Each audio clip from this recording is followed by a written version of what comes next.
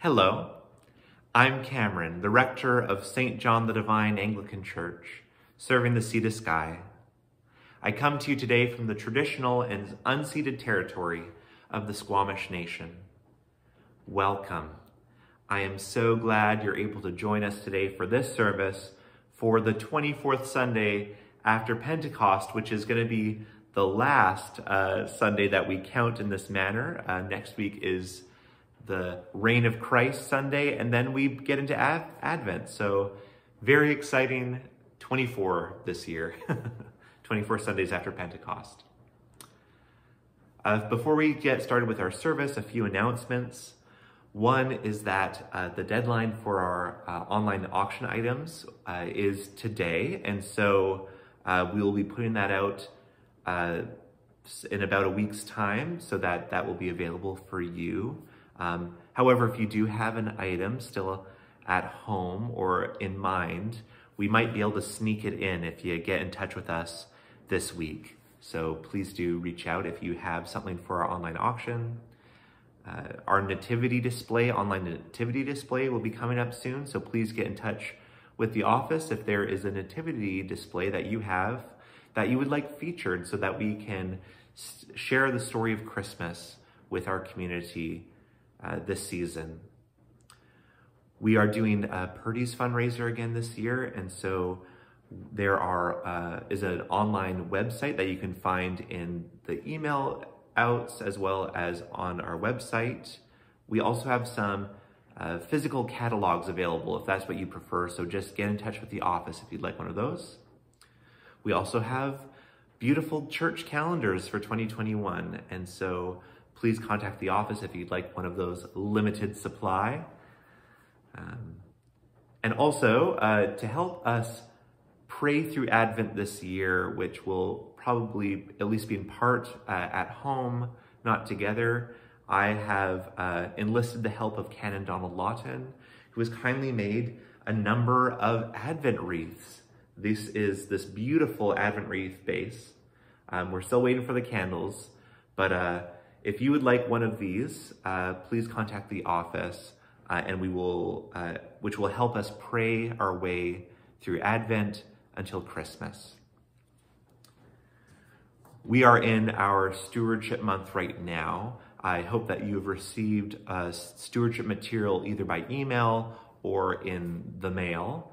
If not, please get in touch with the office and we'll get you what you need for a pledge form. You can return those to the office by email if that's something you're able to do, or by mail, or give us a call and we can arrange either you dropping it off or someone coming to pick it up for you. As part of our stewardship month, we have different members of our community doing little stewardship moments. Today's is by Diane Riley, who is a newer member of our community and part of our new Whistler initiative. So thank you, Diane, for agreeing to speak to us a little, and take it away. Hi, I'm Diane, and I'm a member of the parish of St. John the Divine. I have been asked to contribute a little message about my reflection on pledge for 2021, supporting the parish.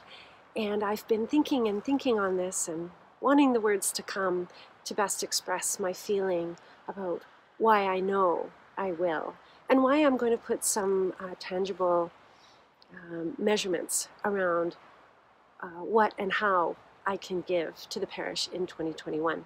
But you know what? I can't think of anything eloquent. I just want to do and be and give. And I know that it's because I'm very thankful for the established and historic Anglican community in our parish.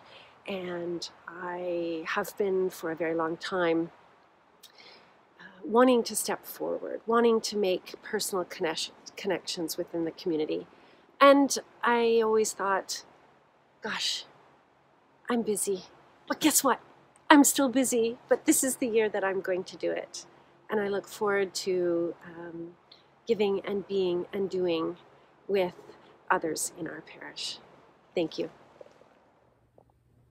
Thank you so much, Diane. Really appreciate what you had to say there. Okay, here we go.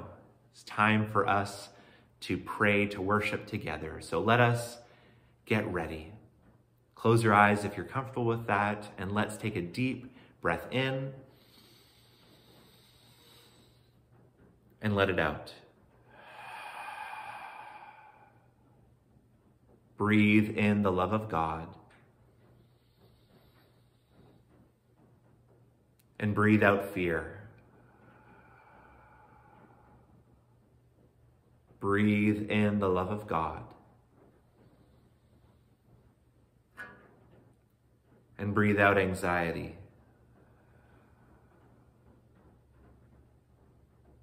Breathe in the love of God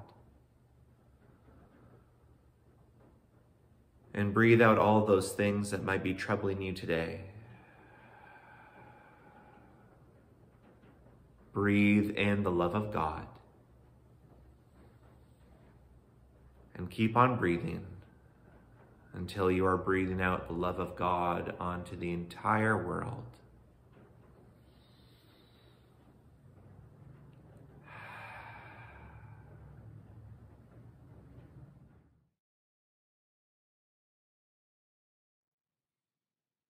The grace of our Lord Jesus Christ and the love of God and the fellowship of the Holy Spirit be with you all. Let us pray. We thank you, O God, that you have again brought us together on the Lord's Day to praise you for your goodness and to ask your blessing. Give us grace to see your hand in the week that is past and your purpose in the week to come. Through Christ our Lord. Amen. Dear friends in Christ, as we turn our hearts and minds to worship Almighty God, let us confess our sins.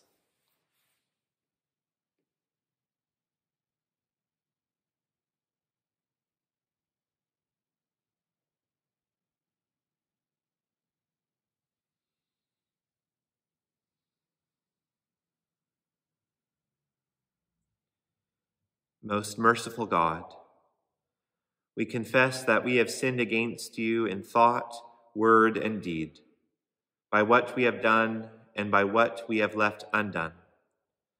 We have not loved you with our whole heart. We have not loved our neighbors as ourselves. We are truly sorry and we humbly repent. For the sake of your Son, Jesus Christ, have mercy on us and forgive us, that we may delight in your will and walk in your ways, to the glory of your name. Amen. Merciful God, grant to your faithful people pardon and peace, that we may be cleansed from all our sins and serve you with a quiet mind. Through Jesus Christ our Lord, who is alive and reigns with you, and the Holy Spirit, one God, now and forever. Amen. May the peace of God be with you.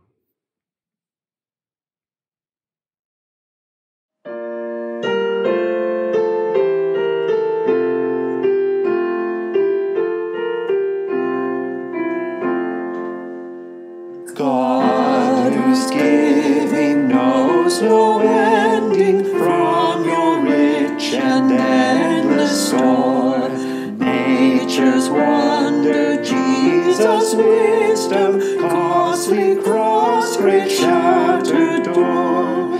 Gifted by you, we turn to you, offering up ourselves in praise. Thankful song shall rise forever, gracious donor of our days. Skills and time are ours for pressing toward the goals of Christ your Son, all at peace in health and freedom.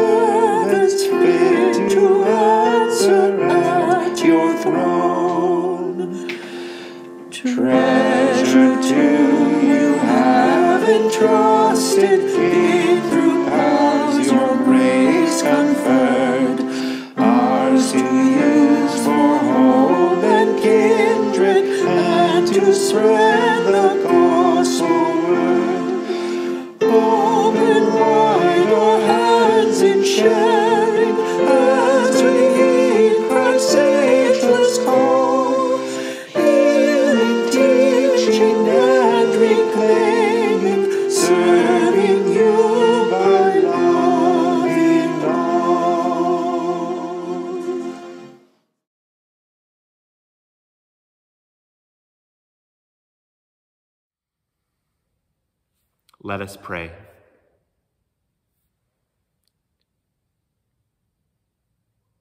O God, from whose abundance all gifts and skills are lavishly bestowed, give us courage to use our talents as generously as you have given them, so that being faithful to your purpose, we may share in your glory.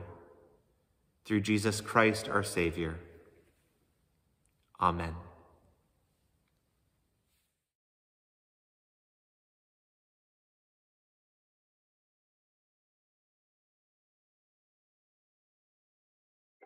Our first reading is from Judges 4, 1-7.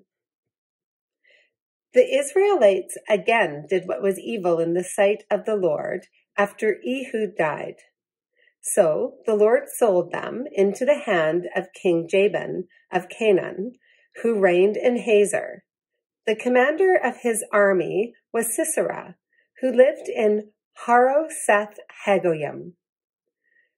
Then the Israelites cried out to the Lord for help, for he had 900 chariots of iron and had oppressed the Israelites cruelly 20 years.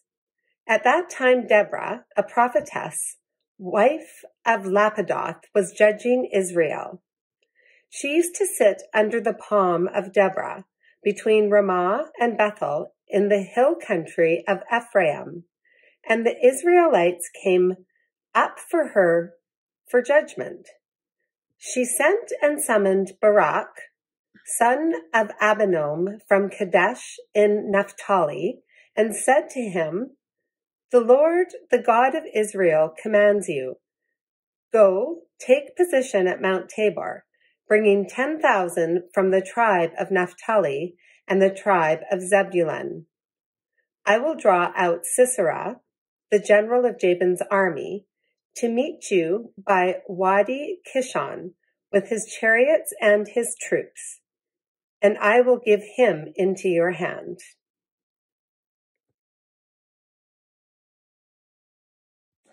Our psalm today is Psalm 123. To you I lift up my eyes, to you enthroned in the heavens. As the eyes of servants look to the hands of their masters, and the eyes of a maid to the hand of her mistress, so our eyes look to the Lord our God, until he show us his mercy. Have mercy upon us, O Lord, have mercy, for we have had more than enough of contempt. Too much of the scorn of the indolent rich, and the derision of the proud.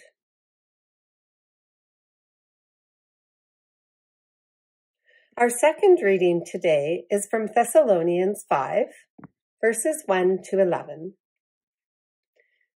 Now concerning the times and the seasons, brothers and sisters, you do not need to have anything written to you. For you yourselves know very well that the day of the Lord will come like a thief in the night. When they say, there is peace and security, then sudden destruction will come upon them, as labor pains come upon a pregnant woman, and there will be no escape. But you, beloved, are not in darkness, for that day to surprise you like a thief, for you are all children of light and children of the day. We are not of the night or of darkness. So then, let us not fall asleep as others do, but let us keep awake and be sober. For those who sleep, sleep at night, and those who are drunk get drunk at night. But since we belong to the day, let us be sober and put on the breastplate of faith and love, and for a helmet, the hope of salvation. For God has destined us not for wrath, but for obtaining salvation through our Lord Jesus Christ, who died for us, so that whether we are awake or asleep, we may live with him. Therefore, encourage one another and build up each other, as indeed you are doing. Hear what the Spirit is saying to the church.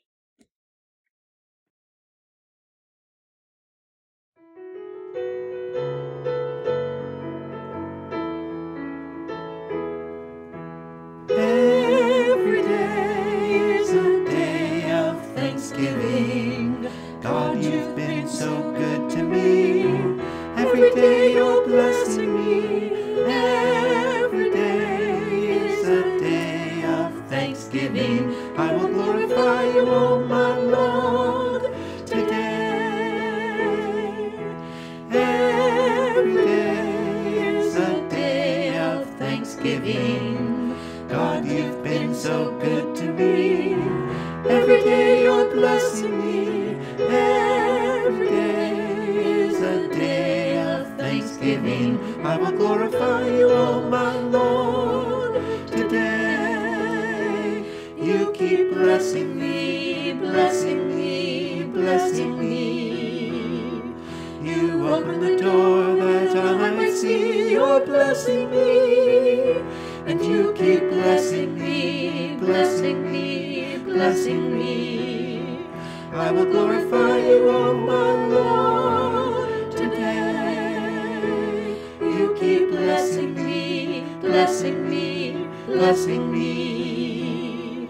You open the door that I might see. You're blessing me, and you keep blessing me, blessing me, blessing me. I will glorify you, O my Lord, today.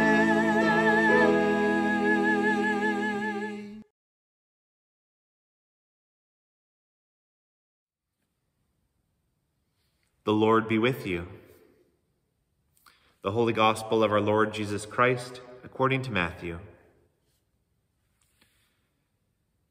Jesus said, "For it is as if a man going on a journey summoned his slaves and entrusted his property to them.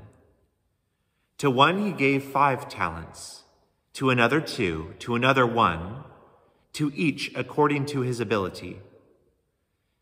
Then he went away. The one who had received the 5 talents went off at once and traded with them, and made 5 more talents. In the same way, the one who had the 2 talents made 2 more talents. But the one who had received the 1 talent went off and dug a hole in the ground and hid his master's money. After a long time, the master of those slaves came and settled accounts with them.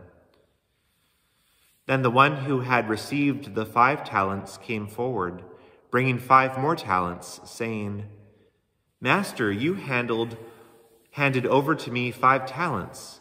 See, I have made 5 more talents.' His master said to him, 'Well done, good and trustworthy slave. You have been trustworthy in a few things. I will put you in charge of many things. Enter into the joy of your master.' And the one with the 2 talents also came forward, saying, 'Master, you handed over to me 2 talents. See, I have made 2 more talents.' His master said to him, 'Well done, good and trustworthy slave. You have been trustworthy in a few things. I will put you in charge of many things. Enter into the joy of your master.'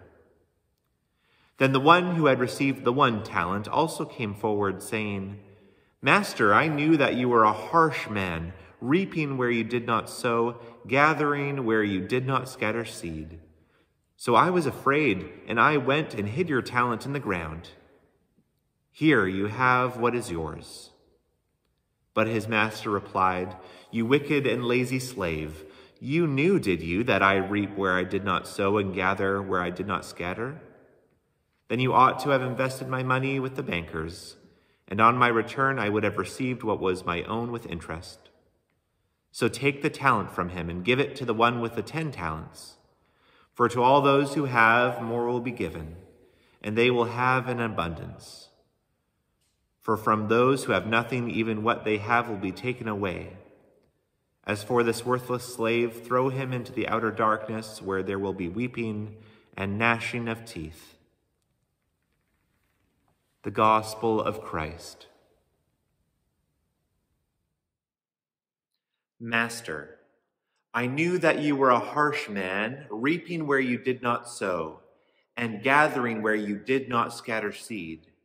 So I was afraid, and I went and hid your talent in the ground. Here you have what is yours." What a great parable, though perhaps one that makes us a little uncomfortable. Is this what God is like? Harsh, reaping where you did not sow and gathering where you did not scatter seed? The parables can be read in many ways, approached from many different angles. That's one of the things I love most about them.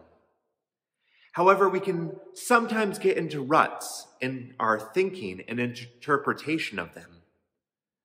One of the most helpful things that I was invited to do in a class that I took on the parables to avoid these ruts was to question whether the authority figure in the story was always God. We often assume this, but is it always the case, or completely the case? So as I make an approach of this parable, I ask, is this property owner God? Maybe not. What comes to my mind hearing this description is not God, but one of the lines from our psalm today.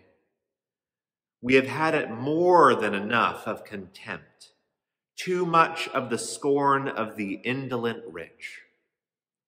The indolent rich. What a great term as we journey through a month of stewardship together. But maybe it is God. Maybe there is something to be gleaned from this image, this story that we might not expect. Kind of like the thief in the night.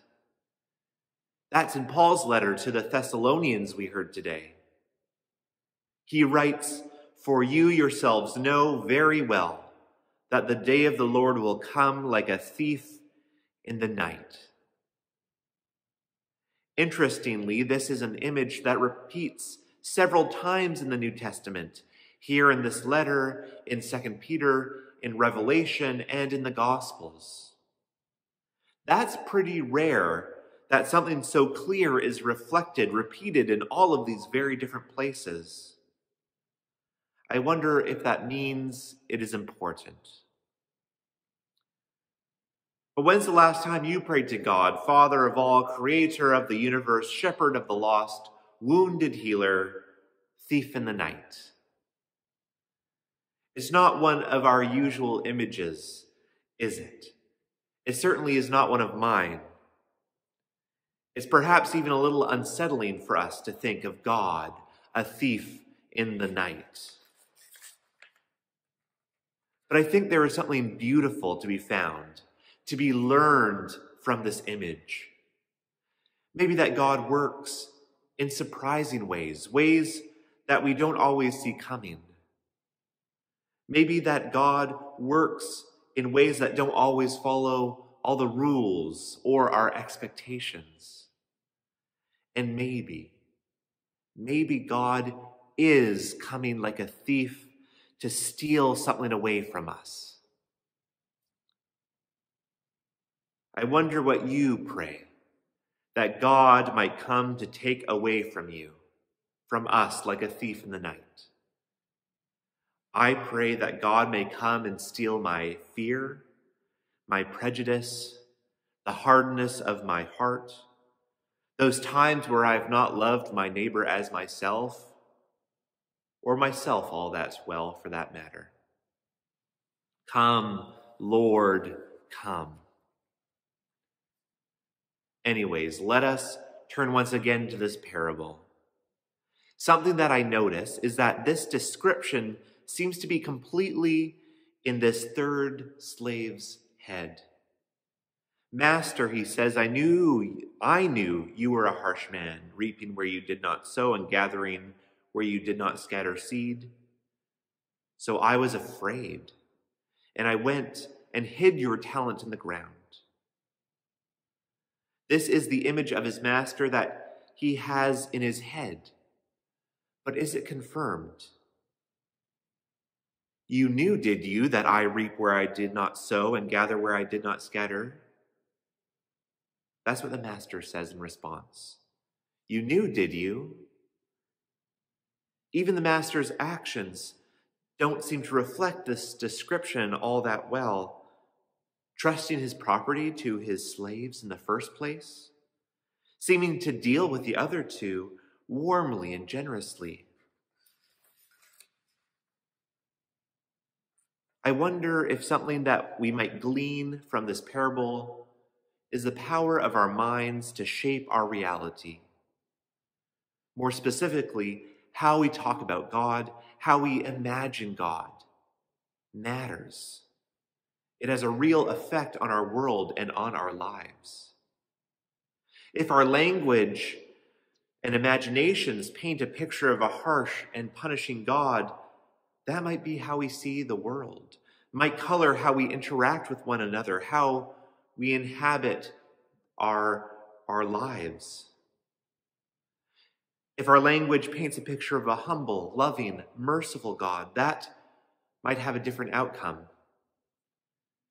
This third one's fear seems self-fulfilling, and I think it's important to pay attention to that in our own lives.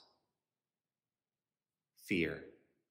That's the other thing that stuck with me this time as I chewed through this parable.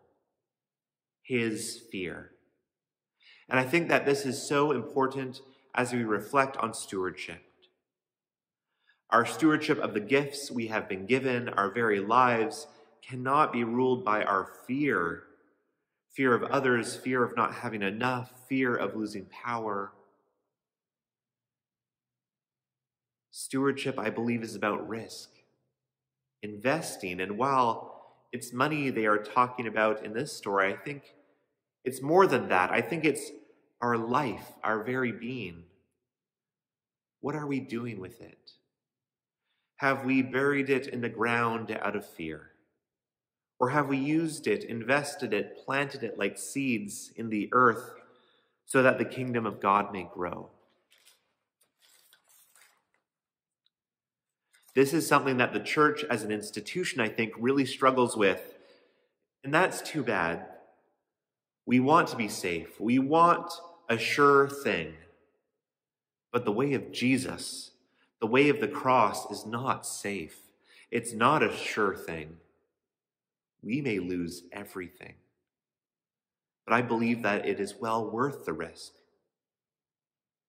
The church has been at its best when she has been willing to risk her power, her influence, her wealth, her very life for the gospel, to take chances. That's why I think that it is so exciting being at St. John's right now. You took a risk on a full-time minister. You took a risk on me. You are taking a risk with a brand new community in Whistler. I hope that we can lean even more into that. For those who want to save their life will lose it, and those who lose their life for my sake will find it. Jesus said that. I pray that we may not be afraid of losing our lives. I pray that we may invest in what God is doing, trusting in and proclaiming a God who is loving and merciful, wildly generous and full of grace. We never know when things might come to an end, in any sense of that. The future is uncertain. God is coming like a thief in the night. If God came tomorrow, what would be the story that the stewardship of our gifts, of our very lives, that precious, beautiful gift that God has entrusted to us,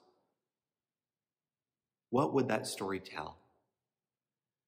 In the words of Mary Oliver, what will you do with your one wild, precious life?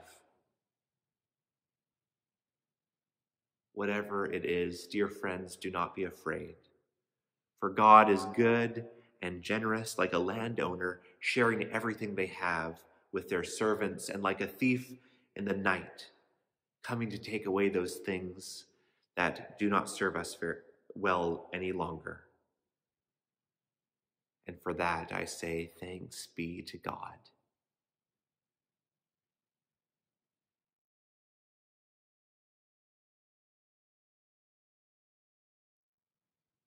Dear friends, I invite you to join with me in the words of the Apostles' Creed.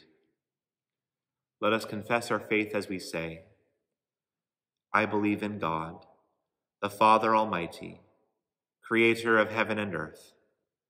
I believe in Jesus Christ, his only Son, our Lord. He was conceived by the power of the Holy Spirit and born of the Virgin Mary. He suffered under Pontius Pilate, was crucified, died, and was buried. He descended to the dead. On the third day he rose again. He ascended into heaven and is seated at the right hand of the Father. He will come again to judge the living and the dead. I believe in the Holy Spirit, the Holy Catholic Church, the communion of saints, the forgiveness of sins, the resurrection of the body, and the life everlasting. Amen.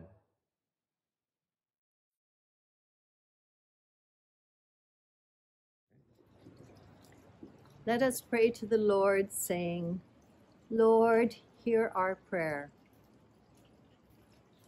God of the universe, we thank you for our home, this fragile earth that you have entrusted to us. Help us to protect it in all its amazing diversity. Lord, hear our prayer. We pray for places where there is violence and discord, thinking today especially for our neighbors in the United States. We pray for people in the many war-torn areas of the world, and particularly for refugees who have lost their homes. Merciful God, we pray for peace among nations, peace in our homes, and peace in our hearts. Lord, hear our prayer. We pray for the world as the COVID-19 virus continues to spread. God of hope, we pray for those who are anxious, those who feel isolated, those who are ill, and those who are dying. We pray for your strength for our healthcare workers and for all who are working to keep others safe. We pray for the further development of the vaccine, and when it is ready, for a fair distribution of it among all the countries of the world. Lord, hear our prayer. We thank you for the freedom of worship.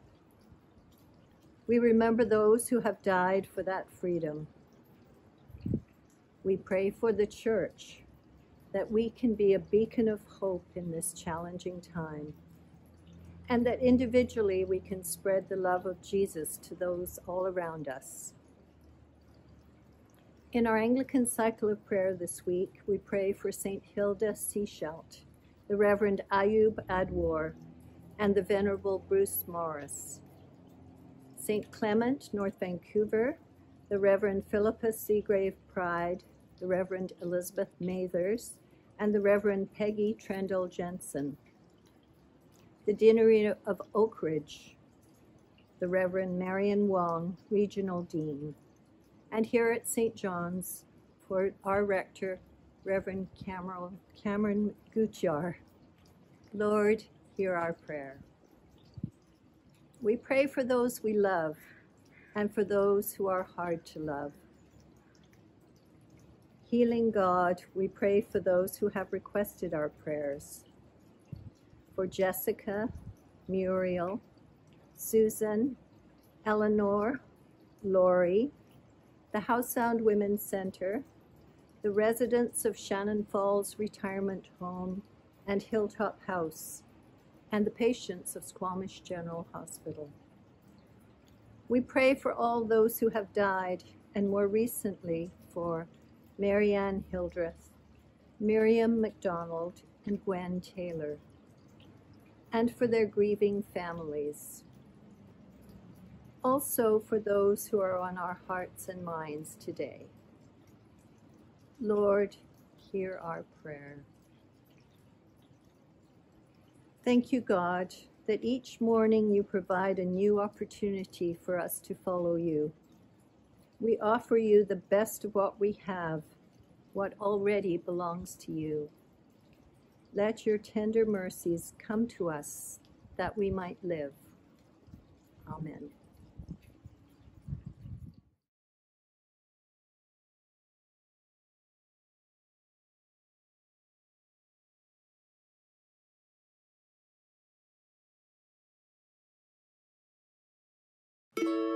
I lift my eyes to you, O God enthroned above.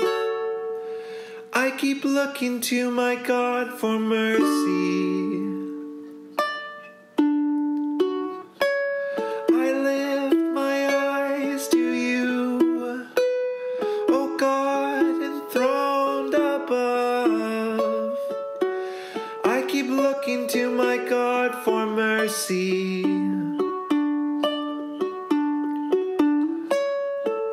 We are watching you. We are watching you. We are watching you as a servant seeks her queen. We are watching you. We are watching you. We are watching you as a slave waits for his king to come. Have mercy, Lord, have mercy. We have had our fill.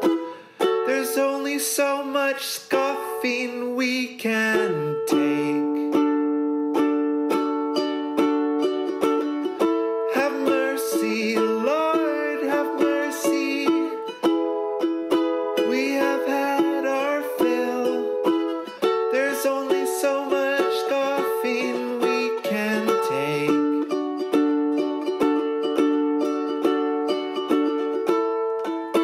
We are watching you. We are watching you. We are watching you as a servant seeks her queen. We are watching you. We are watching you. We are watching you as a slave waits for his king to come. To come. To come. To come. To come. We are watching you. To come. We are watching you. To come. We are watching you. To as come. A servant seeks her queen. To come. We are watching you. To come. We are watching you. To come. We are watching you. To as come. A slave waits for his king. To come. We are watching you. To come. We are watching you. To come. We are watching you. To as come. A servant seeks her queen. To come. We are watching you. To come. We are watching you. To come. We are watching you. To as come. A slave waits for his king. To come.